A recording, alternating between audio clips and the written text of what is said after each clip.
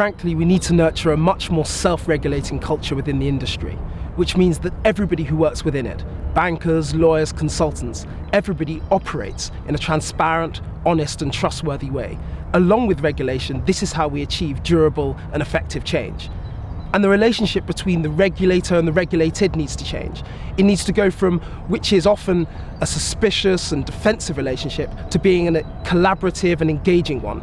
That is how the British regulatory system can once again become the envy of the world.